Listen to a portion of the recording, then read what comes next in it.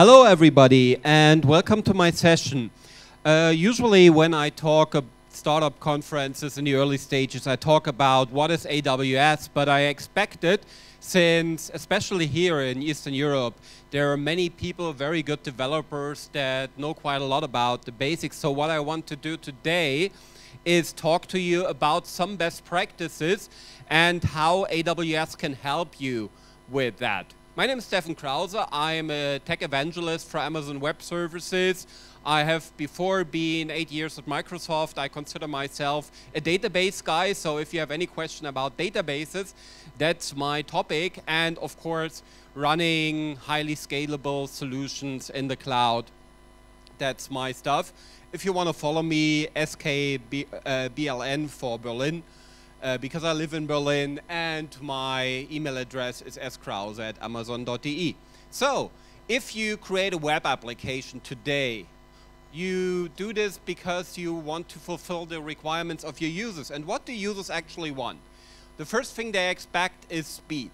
Because applications today, I mean, I'm grown up with the modems and everything was slow by the line itself. That's not true in many cases today. You have broadband in many countries, even here it's growing pretty fast. So the application itself, the speed of the application itself is important. It needs to be always on. And that's interesting because we just heard TechCrunch. And if you are in the lucky situation that you are mentioned on one of these big internet sites, on TechCrunch or InfoWeek or all of that stuff, the problem is, and the good thing is, that from one day to another, your audience will get very big. So everybody reads about this, tries it out, and wants to check. And I always, when some company is mentioned in online media like TechCrunch, I always try, okay, are they still online? And the problem is oftentimes they're not. Why? Because the application was not scalable enough to have millions of users in one day. So we really need to talk about that. Of course, you need a lot of features in your application, and that's what the developer is there for. And it needs to be personalized. I mean, the mass customization idea that everybody gets a personal version of your site, that everything's customizable and so on. This means that you have to have the user profile of every user, that you have fast access to the user profile. And of course, to make some money out of that, you need to have personalized advertisements on your site to be able to do with that. So okay, how do we do that? So what I did today is some kind of a rule book. So the idea is to say, okay, what do I need to do to fulfill these requirements? The first of all is, it sounds pretty basic, but it's, you need to service all the requests that are coming in. This depends on being online. This depends on high availability. So first of all, you need to have the requests from all over the world. I mean, the Ukraine is not a small country, and Central and Eastern Europe is not a small region. But I talked to some people yesterday, and everybody seems to be agreeing that in most cases you have to go global right from the start. It's not enough to say, I want to be the leading XYZ in the Ukraine, in whatever country you mentioned, not even in Germany or in France or the UK, maybe in the US. So you need to go global. And if you ever dealt with the ability to be fast and to be highly available globally, it's a hard thing to do from a local data center somewhere. So what AWS provides you is global infrastructure. We have 9 regions, 3 in the US, 1 in Europe, 1 in Australia, 1 in Asia, 1 in South America, 1 in Japan. And the good thing about this is all of them are working the same. So if you ever try to spin up a data center in Southeast Asia, because you may have some people using your application there, that's pretty hard to do if you want to do this to a local data center. But with AWS, you can have the same API, the same calls to create service in Japan or in Europe or in the US. So the next thing about this is you need to think high availability right from the start.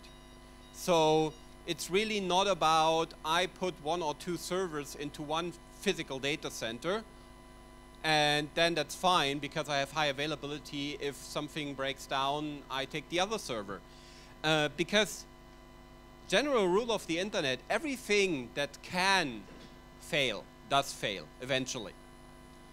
And this happens to everything. This happens to communication line, this happens to hard drives, this happens to servers, this happens to really everything. So you need to have everything in your application in at least 2 data centers, because a whole data center can eventually have some issues. And so for this we have something called availability zones. We don't call them data centers because some of them are so big that they are bigger than one physical data center. But you really need to architect your solution right from the start to run in more than one availability zone. This is the only way to be really up and running everywhere. Okay, then the next topic is DNS. DNS may not be the most interesting service in the world, but if you have www.myapplication.com and this cannot be resolved because your DNS server for some reason is not working, then all of your application is not gonna be useful at all because nobody keeps track of IP addresses. So having a reliable DNS service is good, and having features in the DNS service. So we have one called Route 53, which has the interesting SLA of 100%. That means this whole service is designed for 100% uptime and availability. And this is something special because most of the time you're always talking about 99.99 something availability. This is 100%. It also has some nice features like the ability to do a failover. Because if we're talking about high availability, most of the people think about, okay, what happens if my server goes down? What happens if my data center goes down? And something like that. The unfortunate fact is that in many cases, the reason for not being available is some glitch at the developer side. So they make an issue in the code, and then for some reason the application fails. And of course you can fail back if you do something like continuous deployment and have the ability to go back to your latest version easily. But what happens during the time when your application fails? You need to have a failover to another version, either to an older version or to a static version. It's even better to have a static website that you can say, okay, here's my service. I don't have the interactive part of the service, okay, but still I'm online. And you can do this with a DNS service because it can do a health check of your primary site. And if this health check fails, fail over to something else. So you can have your primary site in one data center, so one region actually, and fail over to another region. Or you can have your primary site interactive through a load balancer, through your application servers, and fail over to a static site that's hosted in the storage service in S3. Or you can even fail over from an on-premise physical data center to the cloud or something like that. So this gives you really the ability to be very flexible from this point on. Okay, next step is, as I said, you need to be running in at least 2 availability zones. So how do you do this? Usually you have a fleet of application servers, web servers mostly, and then you need to have a load balancer in front of it and then the DNS server in front of it. So first of all, and this is a topic I will repeat over time, try not to build stuff that's standard services. Try not to build your own load balancer. Try not to build your own queuing service, and so on. Of course, you can use HA proxy and build your own load balancer, but this, again, needs to be highly available. So many instances that you need to maintain, that you need to run, use the service ELB for that. And the load balancer is able to scale up and down your fleet of servers. Okay, next step is database. Well, database, that's a different topic because making a relational database like MySQL highly available is not the easiest thing in the world. You need to have very skilled personnel to do this. And again, it's not something that adds to your application because it's standard stuff. So what you can do here is use a feature called multi-AZ. So if you create a MySQL database in AWS or Oracle or Microsoft SQL Server even, if you create a MySQL database, you can click and say, I want to have multi-AZ. Means I want to have a synchronous copy of my database in another data center. The effect, if something happens to your primary database, it automatically fails over to a synchronous copy in another data center, so you're still online without doing anything more to it. And it also gives you the ability to scale your database server. Scale it vertically with bigger instances and smaller instances, because you just change the instance size, it fails over to the other data center, fulfills the request, then when the original size of the instance is changed, this takes like 5 to 20 minutes, it fails back and changes the size on the other end. Okay, it's brighter, hey, see you. Now it's gone. Okay, so high availability database. Next thing is speed. So now we're available, we are in multiple regions, we have a high available DNS service, high available load balancer, high available database, great. Now let's talk speed. The first thing is, if you're global, if you run in multiple regions, sometimes it's not obvious where to lead the customer to.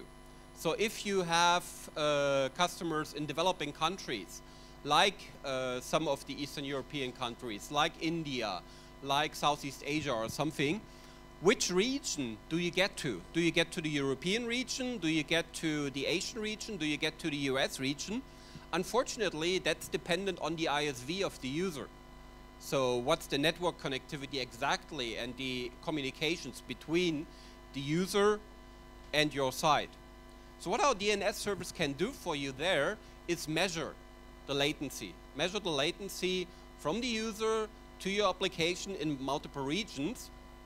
And the good thing that happens there, it automatically leads the user to the fastest region. This only applies if you're multi-region, but then it's a very useful feature. Next thing is, usually web applications today have a lot of static content.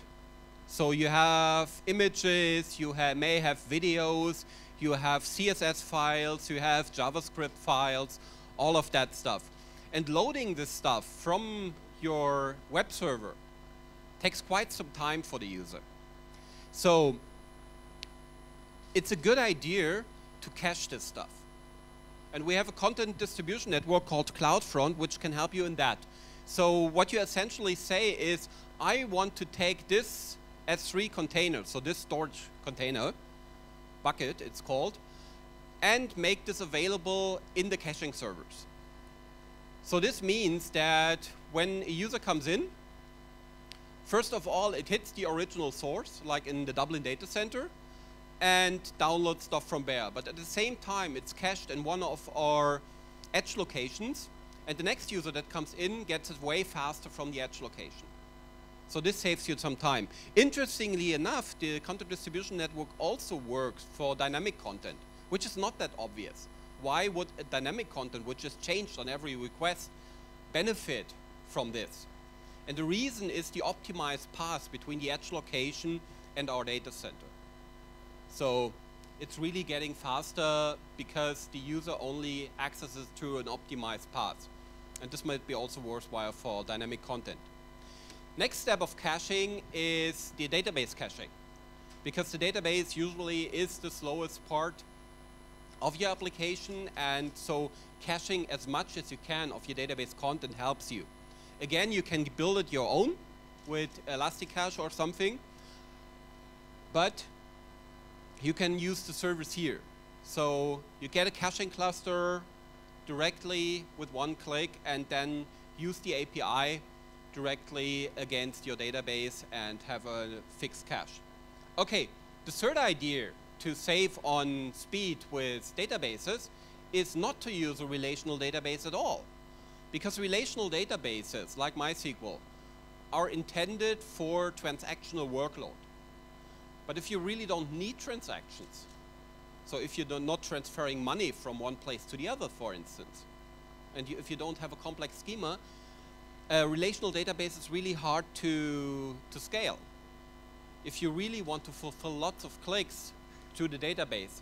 That's the hard part. So if you really want to scale up, use instead NoSQL database, because NoSQL databases are intended for scaling out to lots of machine and fulfilling an arbitrary load. So again, you can use MongoDB, you can use CouchDB or something and install it on EC2, and we have great white papers that explain you how to run Mongo, how to run Redis and CouchDB on AWS, but you can also use DynamoDB, which again is a service. So the idea of DynamoDB is that you say, okay, I need to have like 50,000 read operations per second and 10,000 write operations per second for my database. And that's what you provision, that's what you pay for, and then you get a single-digit latency for all your database reads and writes. And you can scale this up to many hundred thousands of reads and write operations per second. And you would never be able to do this with a relational database on site. So this really gives you the performance that you need for fast web application. It's really extremely useful for customization. We talked about this before. So when a user comes in, you need to get all the data around that user to create this homepage, to create this personalized experience, and to get to the advertisements that you want to serve to this user exactly. Because targeted advertisement is the secret today. So with DynamoDB, you can really do this in a very fast manner and really write this very fast. We have customers that even write several 100,000 transactions or write operations per second with that. Okay, next thing is scaling up. So now, first thing we did is make system high available. Next thing we did is make the system fast. So next thing is, how do we scale? Okay, the interesting thing is when you do cloud discussions today, people always talk about horizontal scaling, so adding more and more machines. And this makes a lot of sense, because if you architect your solution the right way, horizontal scaling is the way to go. So if you get more load, just get more web servers. If you get more transcoding jobs for your video platform, just get more transcoding servers and take this off a queue. That's great. Trouble is, in some cases, this doesn't work, because there are still, unfortunately, applications which don't scale very well horizontally. And the typical example, again, is relational database. Because relational databases were never intended for scaling out. And there are also some business applications, traditional business applications, that you may or may not want to use that just don't scale well horizontally. So don't forget that you can also scale upwards and downwards. We currently have like 19 instance sizes, from very tiny ones with 600 megs of RAM and single core, and you get like, it costs you only 2 cents per hour, so really cheap ones, to very big ones. So we have instances with 244 gigs of RAM. We have instances with 24 2-terabyte local drives. And if you think about this, this makes a lot of sense to scale up and down for the database or for applications that are not scalable horizontally. And remember that you can easily change the size also to save money. If you're consumer oriented, it's very likely that most of the access to your system is in the evenings and during the weekend, because when people are at work, they are not accessing your site. If you're business oriented, it's vice versa. So you have lots of accesses during business hours and not so much in the evenings and over the weekends.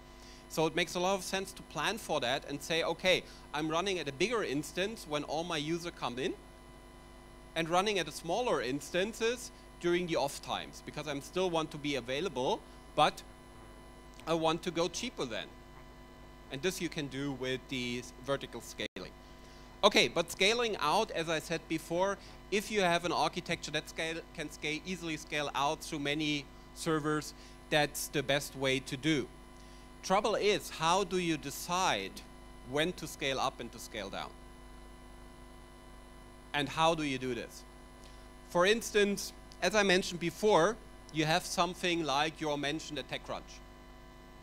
Then a few minutes or hours later, you will have like 10 times the amount of users that you had before. So you really need to have an automated process here to scale up your fleet of front-end servers to handle this load. And you need to have an automated process again to scale down afterwards.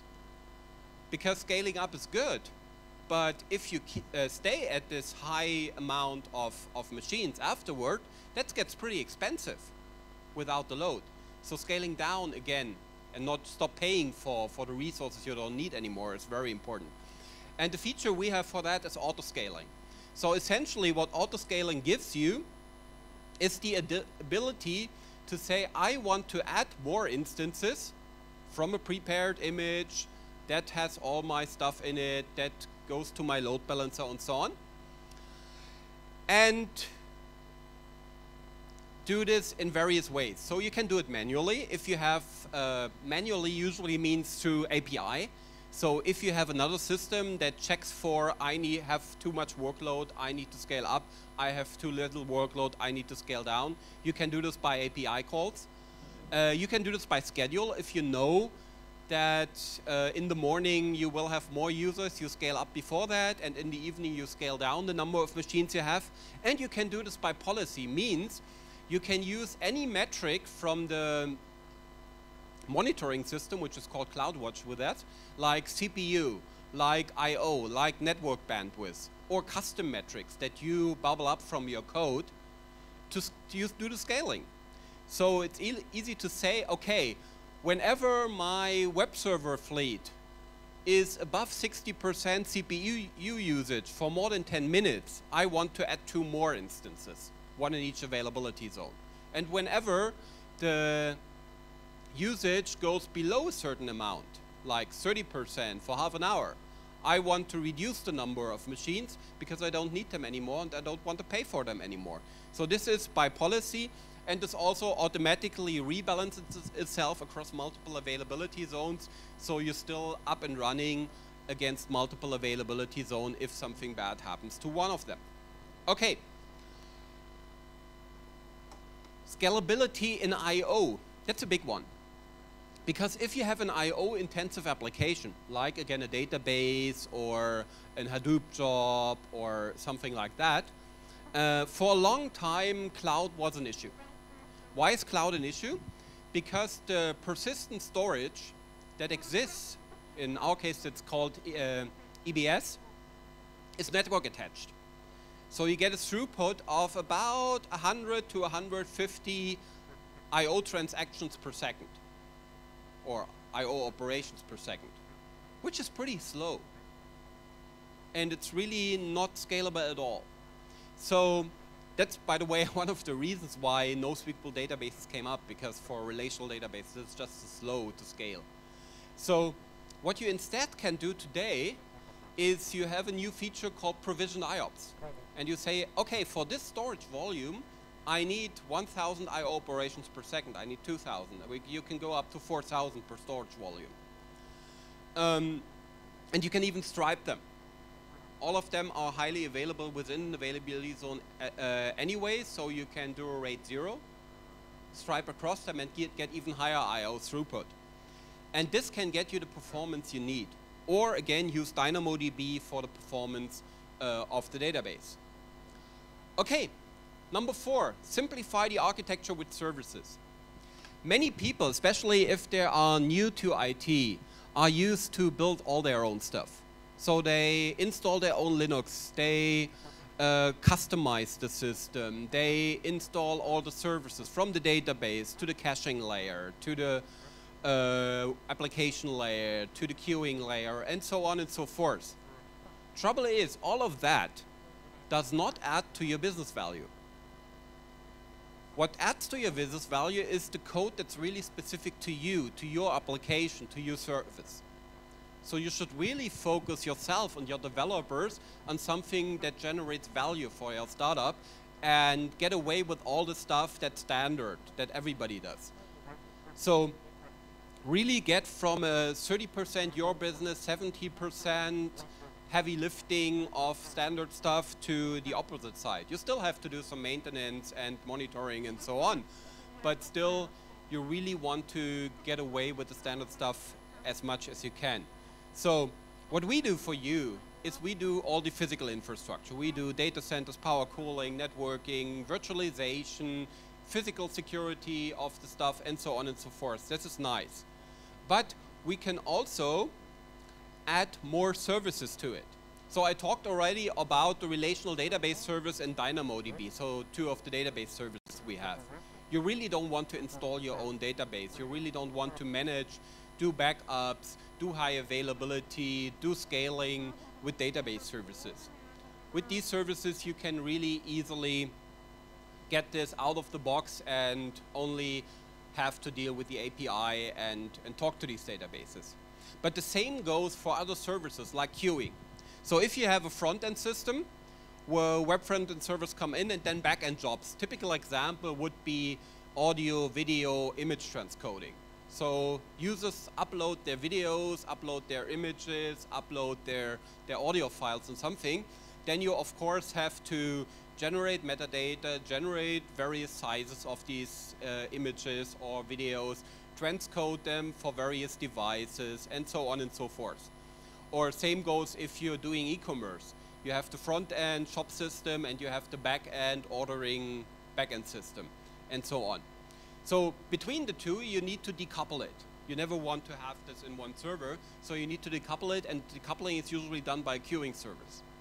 And of course, you can install RabbitMQ and create a queuing cluster yourself, but I would recommend against it and use SQS, the queuing service we provide, to have this as a service layer and not deal with it anyway.